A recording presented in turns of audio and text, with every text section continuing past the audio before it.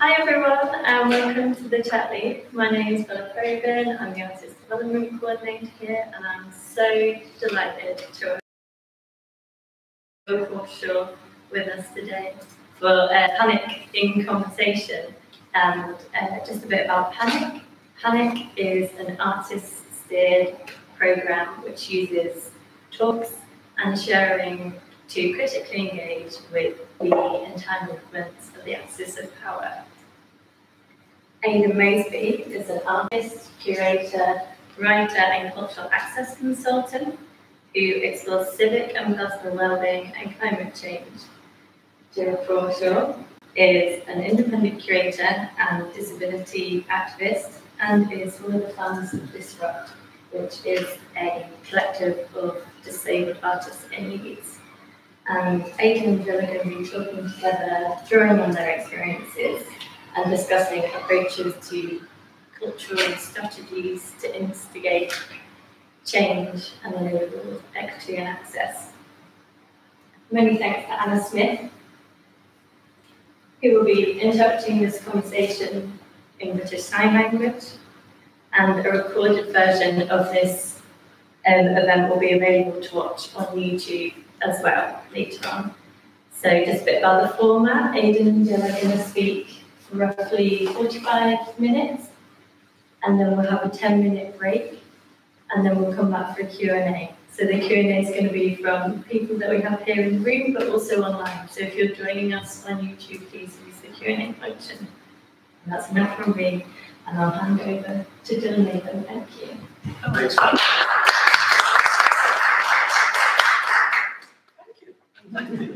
Yeah, thanks. So we thought that it would be useful just to give you a bit of context about how we ended up where we are. So I'm Aidan Moesby, I'm an artist and curator, working mostly with climate change and well-being, and looking at external physical weather and the internal psycho-emotional weather.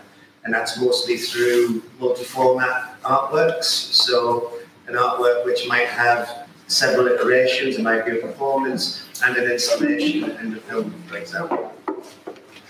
And I make art not as an end in itself, but as most likely as a beginning. I'm interested in the conversations which stem from that art and how those conversations can bring about positive social change.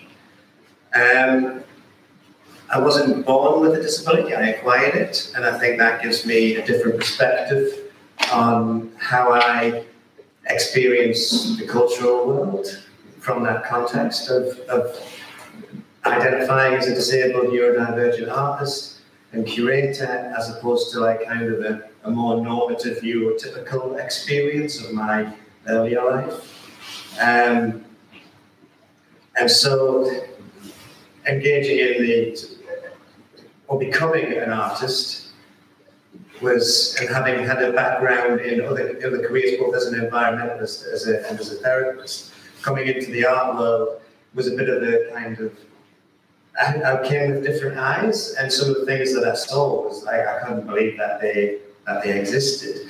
And then also, there was a lot of codification that I didn't understand. I haven't been to art college. I don't have that peer group.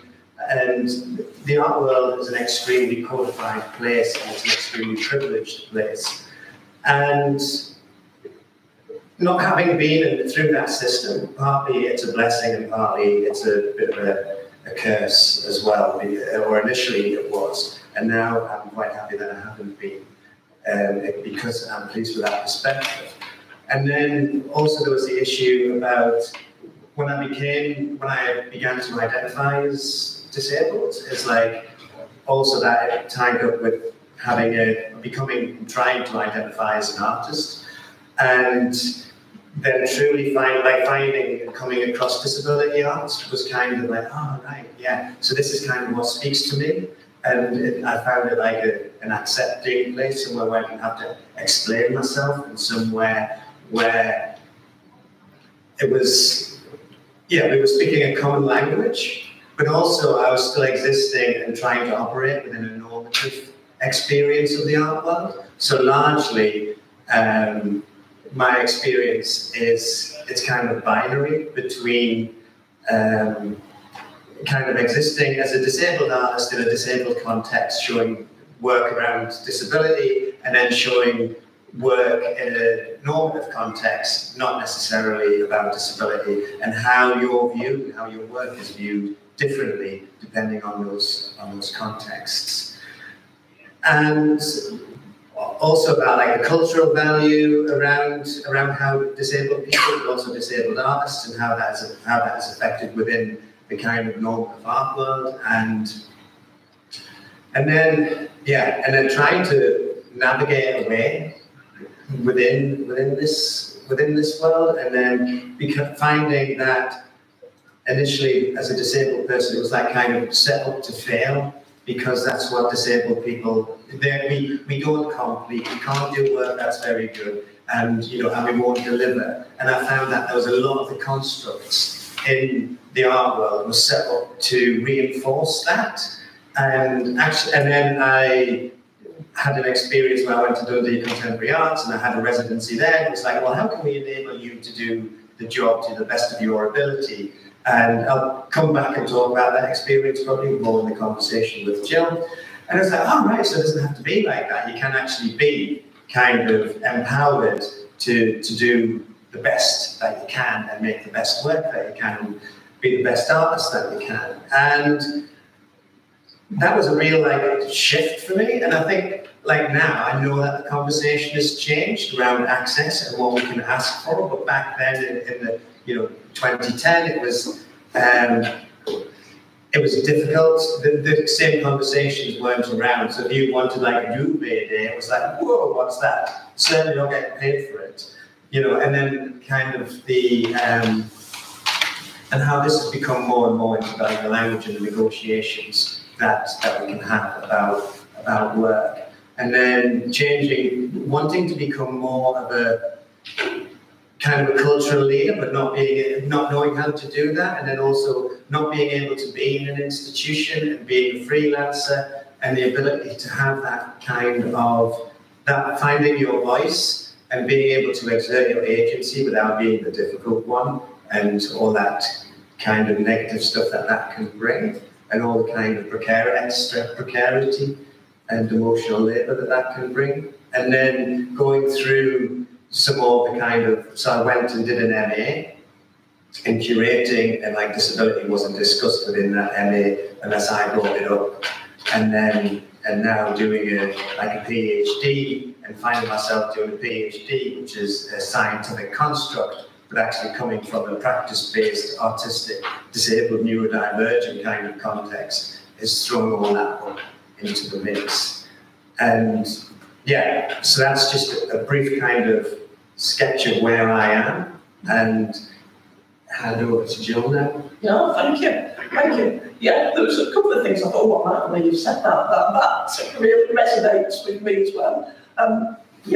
So I'm Gill, based here in Leeds. I'm a curator. I always feel slightly uneasy saying that. I'm a curator. I write and research stuff as well. My focus is on disabled people's lives, disability issues. I'm a disabled person. I work with disabled artists, not entirely, but I work a lot with disabled artists, and I'm interested in disabled artists getting the recognition that they deserve. And as Bella said, recently in Leeds we've set up a collective of disabled artists that's called Disrupt. Maybe that'll come up a bit later. Just to say a bit about how I got here. My life and career has not been in the arts. Donkeys years ago, I did a degree in textile design. That's what brought me to Leeds. But then I've had a career that's been in social care, local authority, equality as a disability equality officer, and in the third sector, health and wellbeing network. So that's what I've worked at. Certainly, I've not been a curator up until quite recently. And I'll finish this bit with that story about what brought me into curating, I suppose. I've always been interested in the arts, and I've always been engaged with the arts. And again, going back, I've been involved in the disabled people's movement, particularly in the late 80s and through the 90s. And so, at that time particularly, the disabled people's movement and the disability arts movement in the UK were just really absolutely very closely linked. The disability arts movement then was by and large a political movement. It was disability arts was art made by disabled artists that reflected their experiences of living in a disabled society. That's what disability arts was. A bit different than disabled artists who might be making art about whatever, which of course many of them were doing. So I'd had that experience in the movement. I've been involved in the Disabled People's Direct Action Network for a long time. I was a local organiser for that, which was also called DAN for short. Now, if people might not remember, depending on your age, but DAN was the group of disabled people that used to handcuff and chain themselves to buses and trains and stop traffic and that sort of thing. So, yeah, very much about direct action. So, yeah, that's my background. I wasn't born a disabled person either. I became disabled while I was at university. But by that time, then my identity, that sort of really solidified my identity as a disabled person. So when I got returned to disability arts, I suppose, about 7 years ago, I think, then, my identity as a disabled person was certainly very well established. So yes, as I say, I've done, organised a few exhibitions and events and things like that that really centred disabled people and disabled people's experiences. I'm going to go back to the, tell you the little tale about what got me into curating that was in 2014 here in Leeds, when Grayson Perry's exhibition of tapestries, which was called The Vanity of Small Differences, was going to be shown in Leeds. I found out about that. I thought, yes, I'm interested in textiles. I found my Grayson Perry. I might like to volunteer for that. So I went to a session for potential volunteers where I found out that right at the end of the session, by the way, actually, some of the tapestries are going to be up a small flight of stairs, so they won't be accessible to everybody. And this was in an old house in Leeds. So yeah, there were issues around making it accessible. But, the question arose is, why put something that was going to appeal to a lot of people in a place that wasn't fully accessible? So, my heart sank. I raised an objection, but thought, what can be done? It's all too late. I know that, there's only a couple of months to go now before the exhibition opens. What can be done? Did a few tweets, knowing it would make no difference whatsoever. Wrote a letter of complaint to the head of museums, knowing that would make no difference whatsoever. It didn't. We got into a bit of a spat about it. Yeah, so it's like, this is going nowhere. It's not going to change anything. What can we do? Having been involved in direct action, thinking, I really don't want to stage a picket outside the place again. That was me from years ago. I don't want to do that anymore. And instead, though, I had the idea of let's put on a counter exhibition of work by disabled artists that's textile-based work, so that related to the tapestries, and let's make sure that exhibition opens on the same date as the Grayson Perry exhibition opens. So let's try and, pull some attention. I don't know, make a point, have a protest, but have a protest that was also maybe something, creative or positive. But at first, there was very little time, and my thinking was, look, this sounds terrible. This will sound terrible. It doesn't matter what the art's like. It doesn't matter. We just need to get something on the wall. We've only got 2 months. Awesome. It turned out through various people's support. I used curator space. People may well know about curator space, and that was fantastic and made a massive difference. And had the support of Inkwell and Union 105, which had Fee Street Arts for venues. But yes, we're able to reach out to artists across Yorkshire. That was the boundary I set for practicality, really. and put on an exhibition in 2 venues that did open on the same day as the Grace and Perry exhibition, and was, you know, a fantastic exhibition with really interesting work by artists using textiles in all sorts of imaginative and innovative ways. And, you know, loads of people came and loads of people liked it.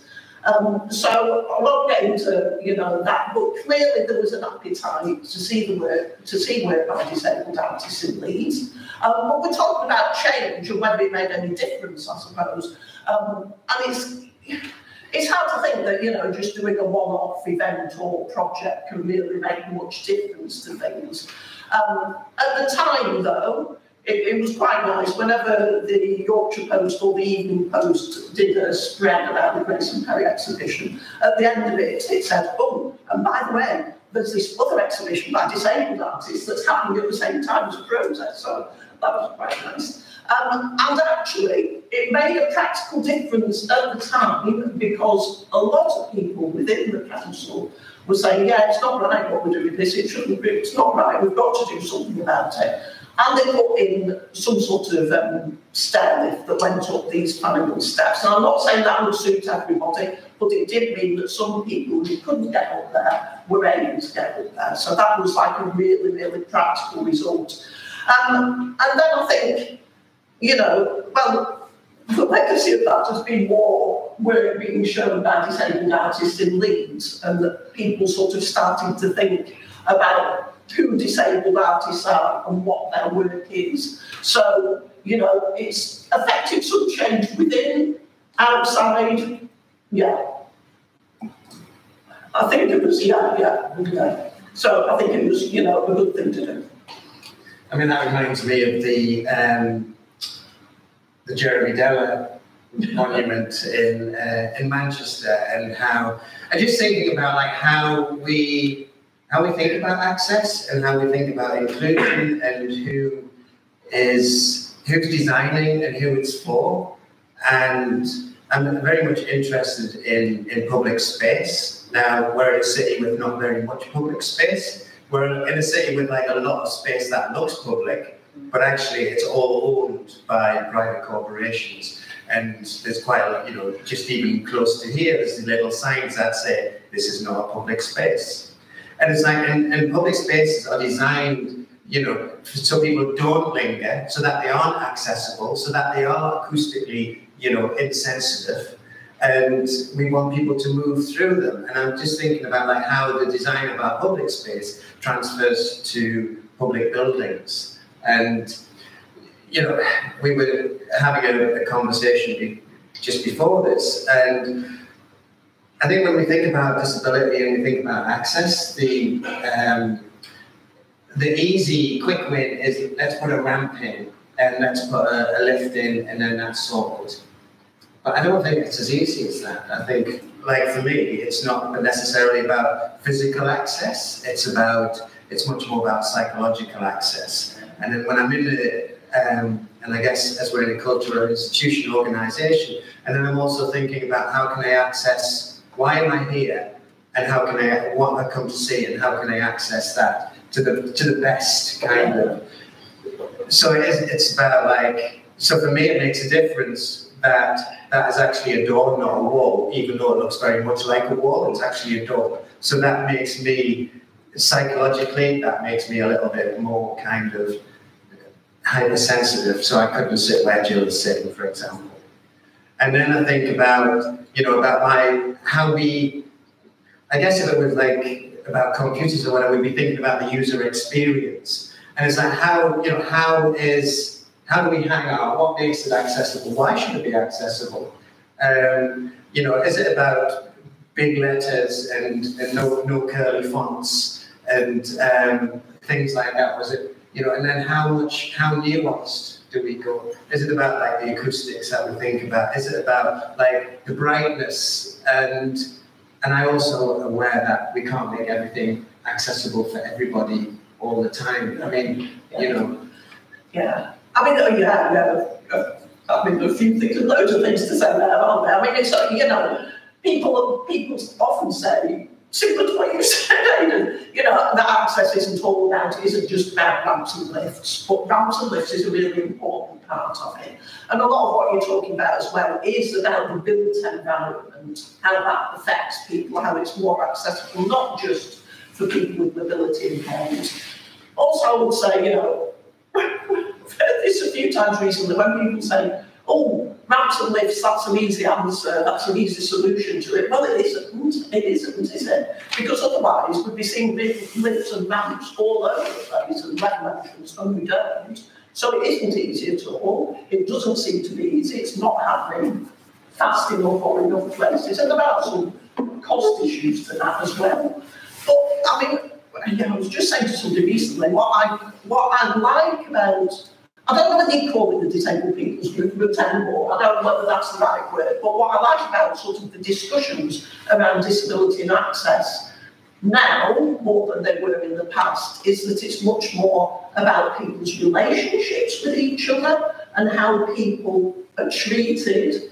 And care, you might want to say something a bit more about care. But yeah, that's much more part of the picture is, yeah, being welcoming, being kind, being respectful are all really, really, really important elements of making things more accessible and inclusive. I think some of it is just about, you know, we use the term access and equality and stuff like that, but I think some of it is just about good hosting, and about being a good host, and about making somebody welcome. And, you know, if someone comes to your house, you know, it's like you welcome them in, have you got everything, do you want to drink, do you want, you know, and it's like, take a seat. And, you know, it's just an extension of that. I know it's different and comes with, you know, you've got different responsibilities, but essentially it's just about good hosting and making sure that people can experience where you are in a, you know, in an appropriate way. Yes. Yeah, definitely. And giving them a big thing, isn't it, is giving people time, giving people space, giving people options, being flexible, all those sorts of things are all part of the picture. But also, I mean, I'm interested in access, not as, you know, I mean, obviously we'll get on to talking about the pandemic, because I don't think like we can avoid talking about it. But I think, you know, I'm interested in access from home to home and that experience. So it's like, I like, you know, if I'm going somewhere new, possibly I like a little photo journey on the web. And so I can see, oh, I've got to get off at that train station, and then I see that telephone box, and then I turn right, and then there's a bridge, and I cross the bridge, and then there's that pub. You know, and it's really simple to do that, and you only have to do it once from the station, and once from the bus station, and, you know, once from the car park. It's like, it's not something that costs an awful lot. People think about access, and it's about, oh, it's too expensive. And actually, it isn't. It doesn't have to be, because hosting and welcoming doesn't have to cost anything very much at all. And having these like signposts and a sign as you come into, I mean, just staying in a hotel, I went up the stairs, there was no signage as to which direction my room was in or anything, so I'm wandering around and, you know, getting increasingly anxious, stuff like that. Just like signposting. It's like these little things can make a massive difference to how people feel as they go there. And then what about the experience when they get there? You know, being greeted, good signage, knowing, you know, having things available and the information which is appropriate for you. And, you know, those kind of... Yeah, it's absolutely valuable. Yeah. I mean, we're sort of talking a bit, we've talked a bit from, you know, being outside organisations, maybe. But I think, Aidan, you've got a bit more experience, I would say, of working within arts organisations to try and shift thinking, to try and get things changed. I mean, I will say that my experience is not within arts organisations, it's maybe within local authority more, but, you know, there might be something relevant there. I'm sure there is, but that, you know, how you can try and change a culture of an organisation and how, you know, welcoming an organisation is from inside and how that's maybe a bit different. Yeah, I mean, I think, you know, as it's a professional kind of, you have these key moments which you think, oh, right, that's been a major thing in my life. And I can think back to several, but the most recent one is, so Dash Arts, Disability Arts Shropshire, has been running a program, Future Curators program, 3 disabled curators in 3. The Dash program is that it's not a knee-jerk, it's about sustained systemic change over a long period, which requires a lot of investment from the organisation. Disabled curator, and it's about working in, well, definitely working in collaboration. So it was a great experience working in, I got to see what it's like working in an institution, and it's, it's changed a lot of the way that I perhaps approach things, and maybe a lot more kind of politic and strategic. I still have that fire in my belly, but I might just say things a little bit differently now. And but also it's about like having those conversations about not just about how it can be accessible for me. And like now that I'm finished that, I think, all right, so like now I can do the job, now I can do the work, but I couldn't necessarily do the job because the structure around those jobs and institutions are inaccessible to me. It's like, how much reasonable adjustment would somebody have to make in order to make it possible for me to do that job, which I'm perfectly capable of doing. But the structures, the 9 to 5, the when you can access, where you work from, all of that kind of stuff. It's like, we need to change these. And yes, there's ways of change, doing your direct action. It was, that was quite a subversive act, I think. But we're both quite long in the tooth, and we've both been on the demonstration front line. But also, that's not always the way to change. And sometimes by being inside and having conversations and showing good practice, you can change that, or challenging in an appropriate way. Sometimes it's okay to call people out on Twitter, and sometimes I guess it's not. And also about, it's not just what it's like, the access for me as a curator, but it's about the access for the audience, the people who work there, the other people who visit, who come in, like tech people, just everybody who enters, because it exists in a community. Here exists in a community. Disabled people are like at least 20% of the population.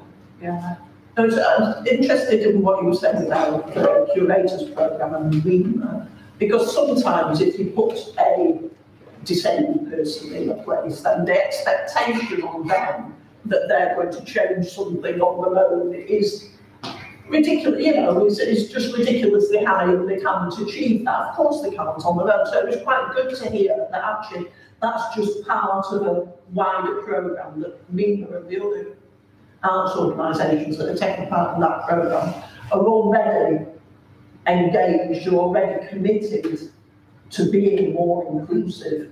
And so hosting one of the disabled curators is just part of that. So it's not all the pressure isn't on that disabled curator to be the fount of all knowledge and be always the one who's challenging. And at the end of that year, or however long the programme is, that there'll be incredible changes will have happened there because of that one person. That's just absolutely impossible, isn't it? Well, I think the risk is that you do, when you're part of a minority or a marginalised group or intersection of your identity, that you do a lot of emotional labour. You're the go-to person because you're the disabled person, you're the queer person, you're the person of colour.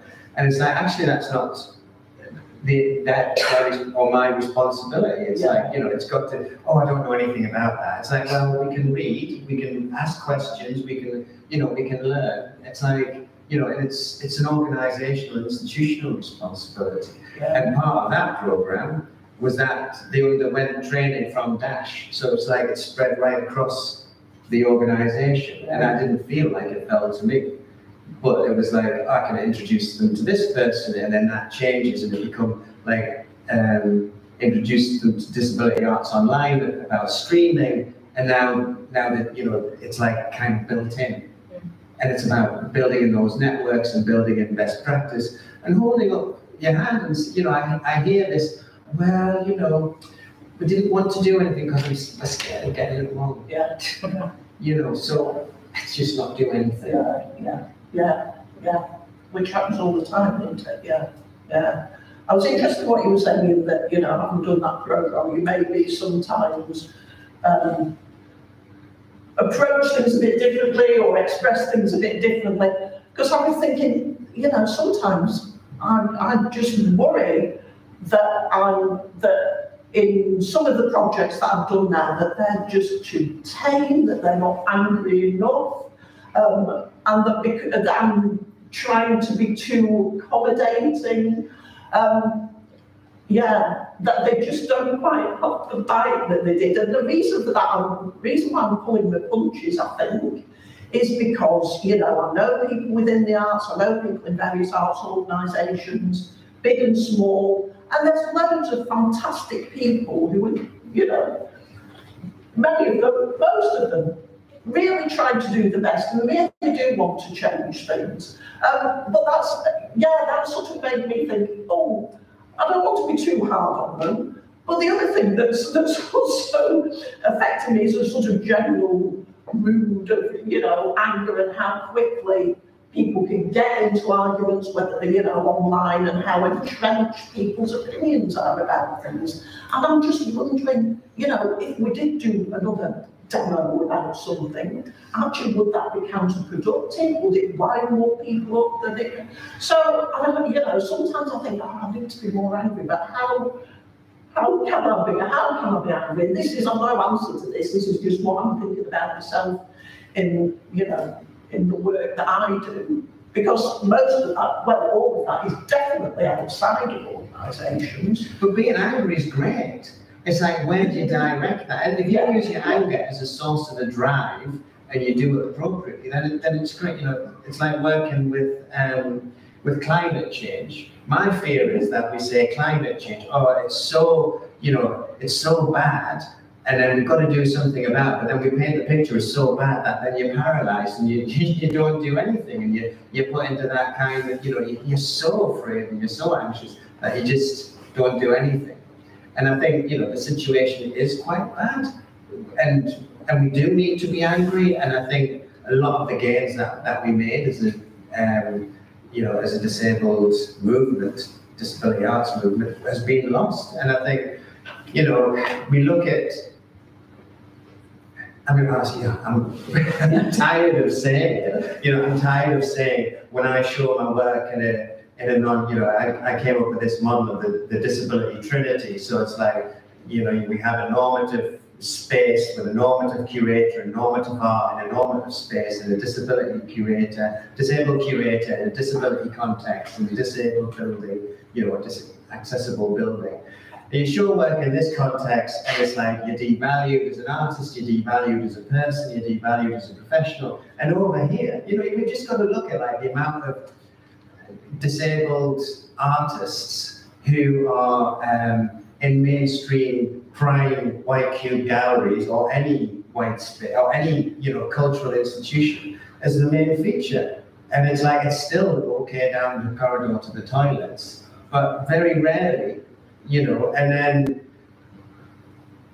you know, it's just like before I went to Lima, I put on an exhibition in London, and it was like every single one of those works and artists could have been in a white cube, in a not you know, because the work is critically robust, it's critically strong, it stands out as a, you know, as quality, whether you like it or not, is irrelevant, but it's quality work. And it's like, why isn't it represented? Why 20% of the people, we just not represented in like a number of people who work in culture, who are shown in culture, all of that kind, you know, it's just like, so when you say, oh, I don't know about being, yeah. You know, and things have got to change, but also it does, you know, we look at disabled people and either we are like Olympian heroes and so inspirational. How do you get out of bed every day? That's amazing. And, or you've got like a spare bedroom and you're a total scrounger, and, you know, disability hate crimes and all of this kind of stuff. The binary that we exist in a society. Sure. For sure. And I guess not saying that I'm not angry, maybe I'm good, yeah, it's about how you express that anger and what you know, and how you get that anger to change something, you know, and how, if that's, you know, yeah, how you make that injustice right again. So it was that really. Yeah, I'm just going back to what you were saying about, you know, how many disabled artists are there in mainstream galleries, exhibitions, your good white cube spaces, whatever, how many are there? You know, something that gets levelled back at me, and I'm sure you've heard this, is, well, how do you know? How do you know? There might be loads of disabled, loads of these artists might be disabled. We're not going to put a label on all of them saying this is a disabled artist, this is a disabled artist. And of course, that's not what we're asking for at all. And actually, yeah, it's true, there might be disabled artists, so I'd be surprised if there's many, but there might be some disabled artists in mainstream settings, and actually, most people aren't aware that they're disabled artists, but some people will be. Some of those people will be disabled people who are visiting that gallery and seeing that work, and that will mean something to them. If those artists are given those opportunities, then and given more opportunities, then they have a bit of a platform as well. And some of those disabled artists are going to talk about being disabled artists. And so, you know, that sort of ball rolls on. But also, I mean, you know, people like Frida Kahlo, you know, completely appropriated by the mainstream. Yes. And you know, when I'm thinking about, so occasionally I do this thing with the Tate search engine, disability versus dogs. And so I put in the disability as a search term, and you come up with like 200 odd results. And then you put in any other term, whether it's seasonal or, you know, whatever, you know, frost or snow or whatever. And then generally it comes out with a whole load more terms. And it's like, you know, disabled artists are being written out of the art canon, you know, and why, you know, that is, you know, the most majorly funded institution, and it's like, why isn't there more disabled references, disability references, you know, it's things like that. And I think about pandemic and my experience during the pandemic, and like everybody else, my work got cancelled. But then during the preceding lockdowns, I got some work, and I was on some panels, and we were talking about stuff, and like people were interested in access, and you know, and initially some of those meetings that I went to weren't subtitled, even though, like, you know, they're freely available.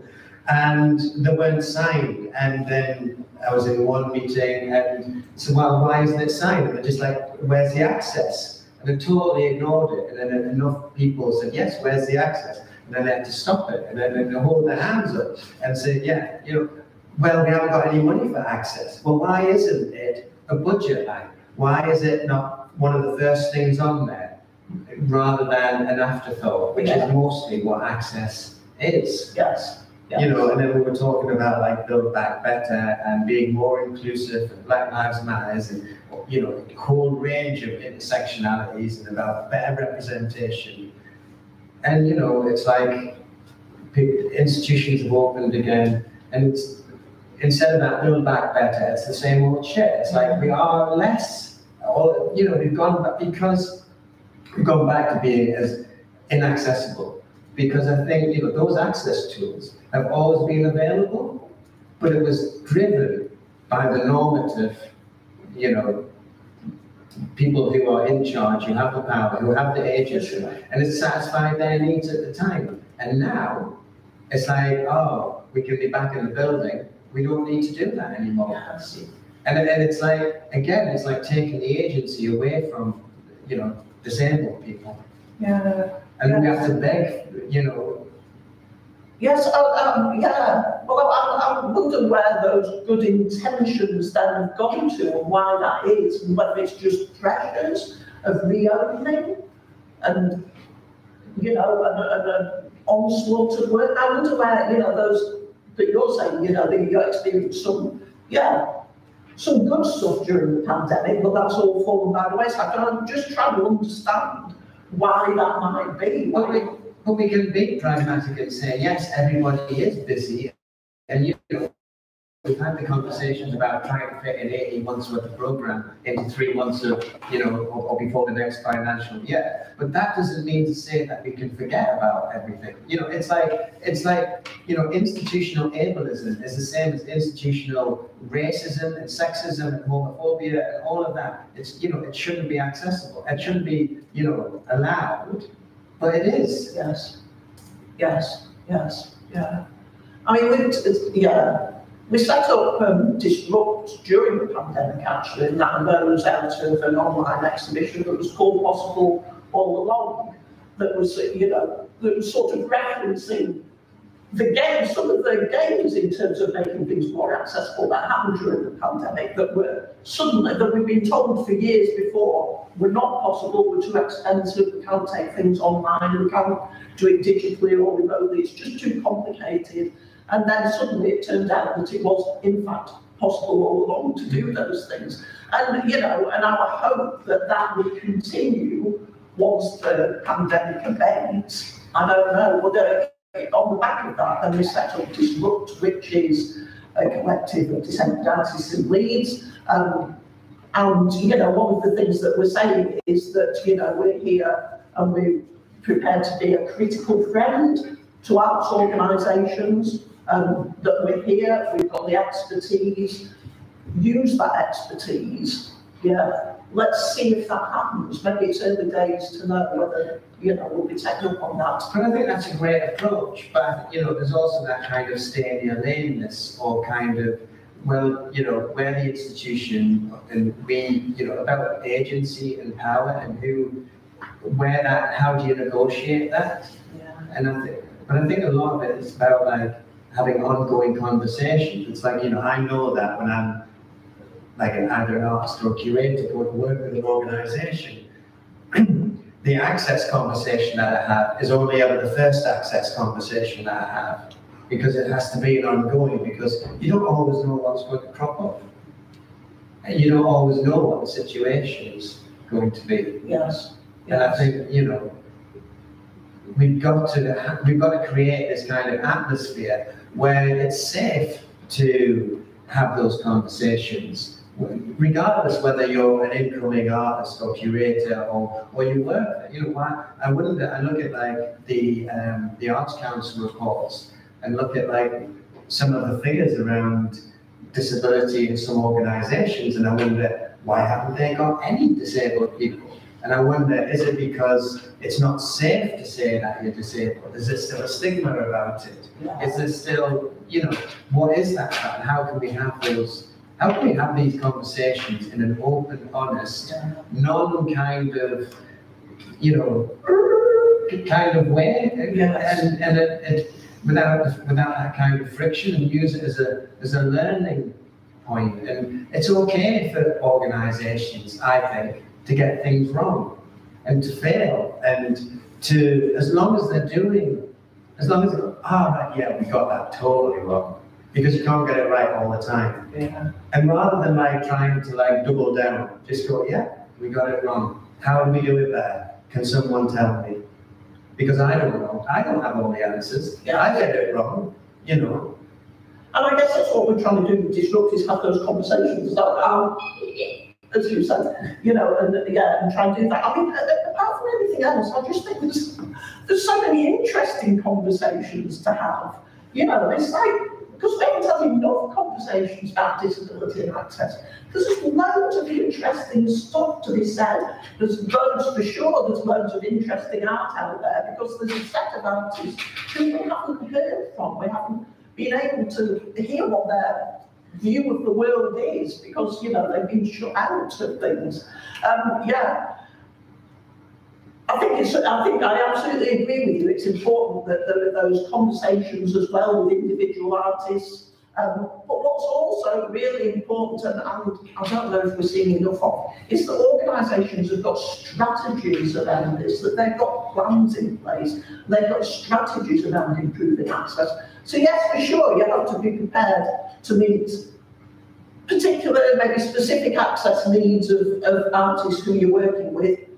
But also you need to have something bigger than that, some strategy that says, this is how we're going to approach this over the next few years. And I don't know, if organisations do have those strategies, they're not publicising them, they're not blowing their own trumpet about them. So we need more of that as well. Yeah, no, I mean, one of the things that we haven't touched heavily on is care. You know, and I think care is really, really important, and compassion and gentleness. And, you know, having had other careers, it's like I can see how harsh at times the art world is. And I think, you know, yes, there's some really brilliant practice, but I think also there is some like really atrocious practice, whether that is about, you know, about pay and conditions or what, you know, whatever, and just the expectations about what we expect of people who, not just incoming artists, but also people who work within the organisation.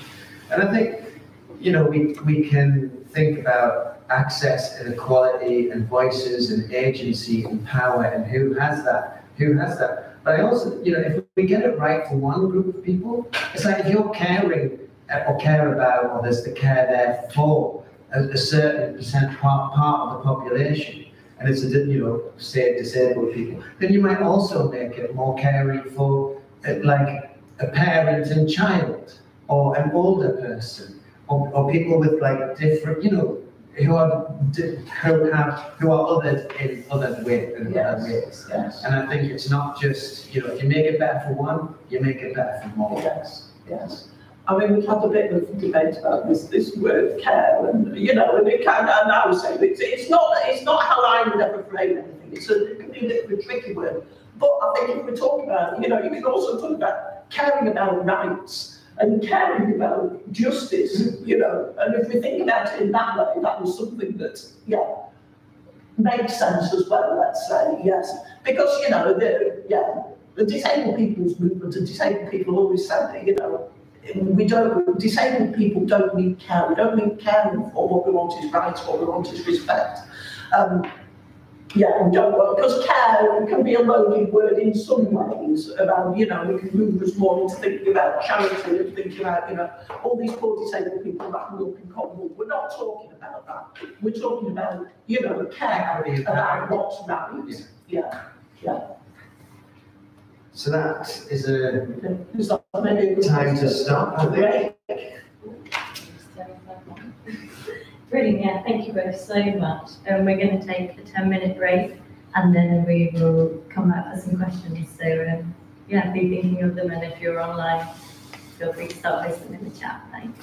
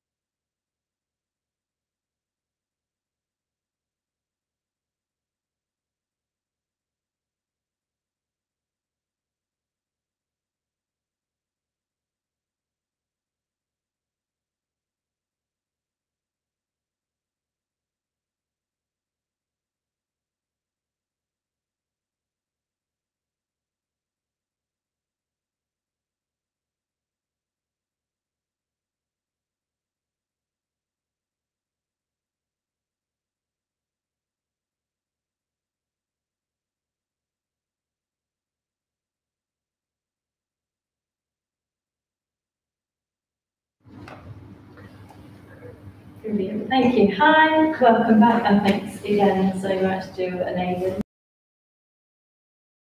Now, so I wondered if there were any questions, and if you say them yourself, I'll speak them into the microphone, and hopefully get an answer as well.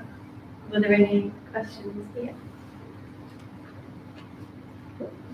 Hi, I have a question, which was kind of something in the spirit of the not doing nothing, but doing something in a positive vein. Because you mentioned right at the beginning, Aidan, something around access and how it's become much more okay to ask for or to expect access as an artist or curator to be taken into account. I just wondered what the next shift might be.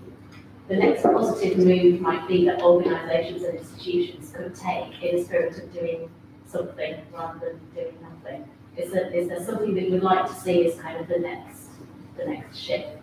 great, thank you. So yeah, I think the gist of the question is basically, is there, what would you like to see as the next positive step for change to happen? Where do you start? Yeah. Ideally, I'd like not to have to for that not to be a question, that everything is in place. But I think like right from the start, we have to strip it right back. So even from the point of like thinking about job applications, how do we put out the information there, or proposals? How do we decrease the labour involved?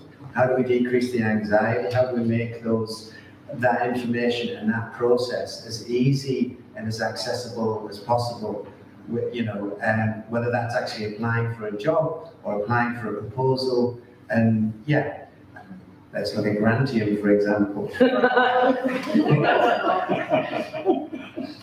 And how we build in these levels of difficulty in order to, I think a lot of it is about gatekeeping. So the easier that we make things, the more democratic we can make it. And I think the more people can have the opportunity to apply or to be part of something. And I think that, that those conversations now have to come from the institutions and be led from the, that it's okay for a person to instigate those conversations and ask. I know that I was the difficult person, and I know that I didn't work for a while because I was too difficult to work with, because I asked for stuff and I challenged stuff, and the conversation, the conversations I was trying to have were too early. Whereas like now, we have things like Access Docs for Artists, absolutely fantastic resource, but these should be in place and be encouraged by the organisations, and yeah, it's just the whole thing. Again, it goes back to hosting as well. So when you're on site and having those visits or coming for the interview, just everything has to be thought about with care at the heart.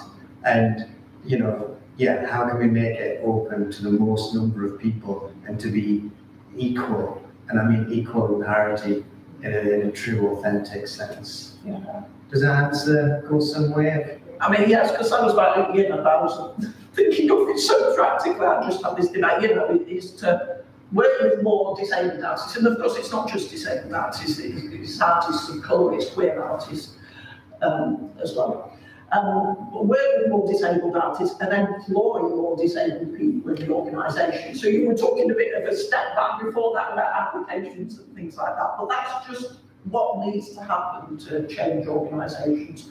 I mean, another very easy, I think, thing that organisations can think about if they've got a public space is set up a quiet room, set up a quiet space.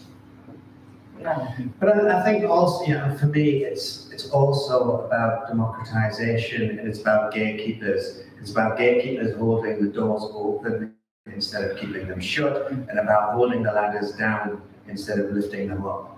But And I think about like knowledge, and disabled people and people who are marginalised and othered tend to have barriers such as finance. They're not just barriered in terms of like opportunities, but they have less digital resources, they have less money, they have, you know, it's like an onion that you just keep peeling and it's more barriers after more barriers. And I think like, you know, there's a lot of organisations with a lot of kit that just sit idle most of the time, or a lot of the time.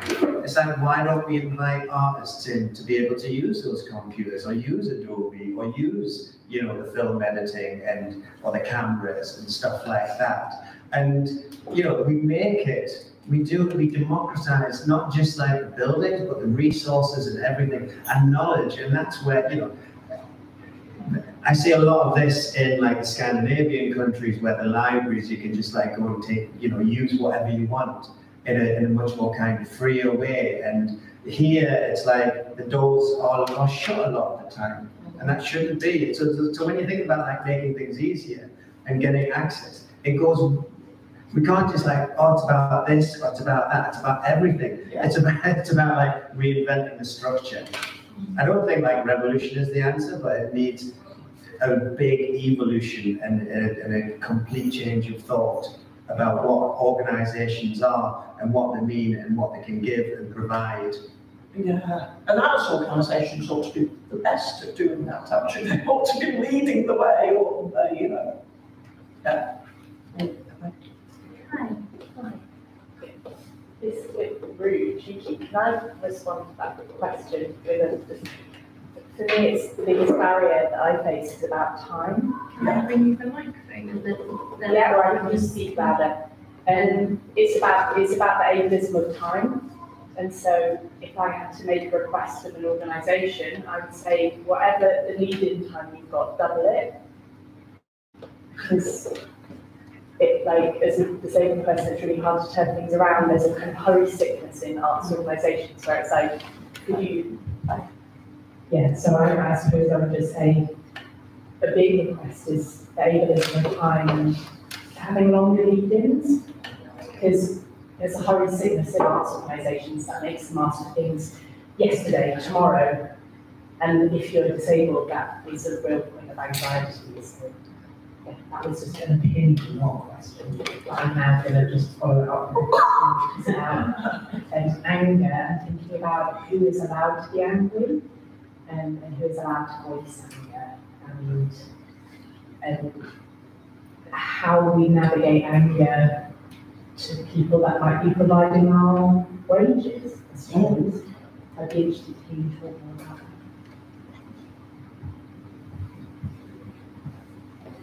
Yeah. I mean, as well, I mean, I think, you know, disabled people get stereotyped as, you know, as being angry, as always complaining, as moaning. And so, you know, if you're aware of that, then it's like, how do you express that? But definitely, yeah. How do you do that? I mean, the important thing is to gather with peers, find peers for support. So whether that's, you know, the artists union or a trade union, if that's appropriate, so that you've got some support, so that you're not on your own in expressing and voicing your anger. I think that's really important. Because, yeah, it's really difficult if those are the people who are paying wages. Aidan talked about that earlier, about, you know, how that worry in your early career that you weren't going to get other work because you were too much trouble. So that was really difficult. So it's really important, I think, to find other people, to find your peers, to find people who can support you. My therapist would say, everybody's allowed to be angry. But it's how you act, how you enact that anger. You know, we can think about like a toddler having a tantrum on the floor, screaming, fists, feet, you know. Or we can say, okay, I feel really angry, I'm going to do this. And it might be, dear sir, it has come to my attention, you know, and writing a letter. Or it might be something more direct. But again, I think a lot of it is about how safe we feel. And some of that is about the amount of agency that we have as individuals. and about how equal we feel and where that power dynamic lies. And what, and there's always an issue when you're dealing with an institution, an organization, a funder, that they naturally have more power. And how they use the power is really, really important. They can like seed it and include you, or they can like load it. And I think that's really, really important. And again, that goes back to care and compassion and equality and parity. And I think, the issue with, it goes with the issue of time and where does the power lie? You as an artist can say, okay, so I need this amount of time to do it. And it's like, okay, that's fine. But then, when it's the organization that is like having, right, we need it by tomorrow. Even though we've had these negotiations and we've written it all down in contracts and stuff like that. And it's, yeah.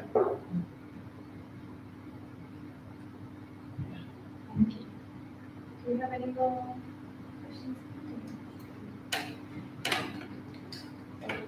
Yeah, I was just interested, I think, Aidan, you were talking about your experience in Scandinavia, but also your experience at DCA as an artist and at MEMA as a curator. And if you had any really good examples of something that you thought was fantastic practice that really made a great difference that you would want to see rolled out elsewhere. So I'm just going to repeat the question. The gist of it, I think, the question is, what examples of best practice have you come across that you can share with us? So I'll come to that in a minute. I'm instantly reminded of, I did a residency in a forensic psychiatry unit where I went with a colleague every single Wednesday for a year. Every single Wednesday, we'd knock on the door and then say, yes, and go, we've come to do, and they go, oh, who are you? And it's like, every Wednesday for a whole year, and still, and that stands out as like really bad practice, lack of communication, terrible hosting, where was like the buy-in, all of that kind of stuff. And I'm just reminded, so yeah, I had a really positive experience at Dundee Contemporary Arts back in 2011, which was my first major residency. And it really, it shifted an awful lot for me. Everybody knew why I was there, right across the building. And we had conversations about how can they make my time there the most fruitful? What do I need? I was introduced to everybody, and we worked around how I can make the most use of my time and take time off and not be too, not because I know that I do so much one day, I need to have it has a cost the next day or 2 days later. And how can we build in these times? And, I as an artist have a responsibility to deliver. I don't, just because I have a disability, it doesn't take away any responsibility that I have about delivering work and quality, on time, and budget, all of that. And I think, so yeah, that kind of institution-wide. And also when I went to MEMA, I hadn't even started, and I was in the cafe, and Laura Sillars walked past, and she was with somebody. And, I've been in lots of organizations where the head of the organization would just walk past you and ignore you. Whereas actually she knew who I was and I would be coming there, and then and introduced me to the person who I was with. And I was astounded at that, And then the day that I arrived, it's everybody knew that I was coming, they knew why I was there, there was a team meeting, there was there was buy-in right across the organization. There was conversations about who you were doing, what with, each department had time with them. I was embedded. I could drop into conversations. It was everybody was disturbable, and it's just a really, it was a really massively positive experience. And then obviously during that time the pandemic occurred, but then it was how can we still make this really successful? And it was the constant just the constant conversations. I had a key person. I knew who to deal with. If they weren't available, I knew who I could go to. They knew me. Just, you know, it was, and I'm somebody who calls out bad practice pretty readily, and I don't gloss, and so, you know, I'm not kind of over-egging it. It just really was a transformative experience that, you know, and also having an ongoing relationship with the institution, and that change for them and me is sustainable, and, you know, and now working towards like the next phase of bringing in three more institutions and being part of that process. And it's like, rather than just being, see ya, you know, and it's like it's this kind of sustainable development of a career that is meaningful. It's not just like, all right, that's it. We've ticked the diversity box. We've done the disabled people. Who should we do next? And it's not like that. It's like, it's really, you know, yeah. So it's like right through the organisation, and it's a positive experience, not just for me, but I think for all those involved. Thank you. Hi, is there any question here? Yeah, one of your threads has been about how your previous political activity informed your curative practice. Just to make that more circular, does your knowledge and experience of curation affect how you think political activity should take place? So I'll just repeat that. So does your knowledge and experience of curation impact how you now think about the political practice side of things? Yeah, I think it does. And I'm sort of, this was a bit what I alluded to, I think, when I was talking about anger and being angry and how you express your anger, because I'm slightly worried that I'm toning that down a bit by using the arts rather than politics. I don't know. Yes, it has.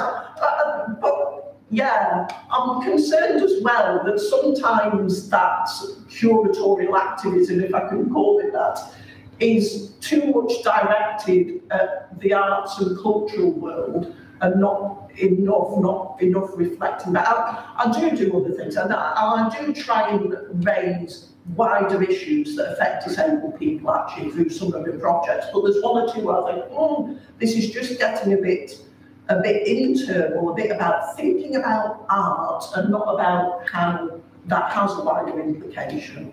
So yeah, if that sort of answers your question, yeah. Sometimes I feel I'm getting a bit sidetracked. That's me. That won't be your answer. Anything there at all, I'm sure. I think for me, identifying as a disabled person is a political act, and everything comes from that. Yeah.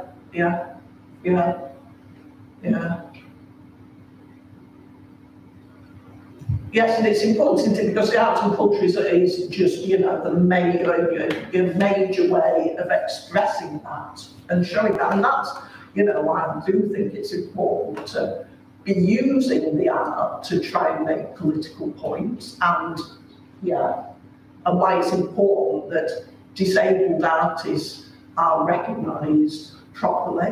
That's why I do think that's important, because this is representation, and that's so very important. But I think also you have to think about what you're foregrounding. Are you foregrounding the art? Are you foregrounding the political motives? Are you foregrounding the artists? And I think that within a political context has to be considered as well. And what you do and the story you tell and what you tell it with changes on those component parts, and also the impact that it can have, and I guess ultimately what change or what is the effect that you want to have with what you're doing and why. So yeah, we could spend all night discussing that. Yeah, I think that's foregrounding the action and the impact. But yeah, that shifts, doesn't it, depending on the project? That shifts depending on the project and what you're trying to do with it. Yeah. But also, I mean, it depends on, you know, when I think about climate change and people make work which is kind of informative or to challenge or a call to action, and it varies on what they want. And some people make kind of, you know, spectacle and they just want the big wow, or some people, you know, want to kind of have some kind of emotional impact, or to kind of, yeah, to act as a catalyst to something else, to engage, whatever that engagement is. Thank you. I think we've got time for one more question if there was one. Okay. Great. Well, so yeah, thank you all for joining us. Thanks again so much, Gill and Aidan and Anna. Yeah, thank you. Thank you.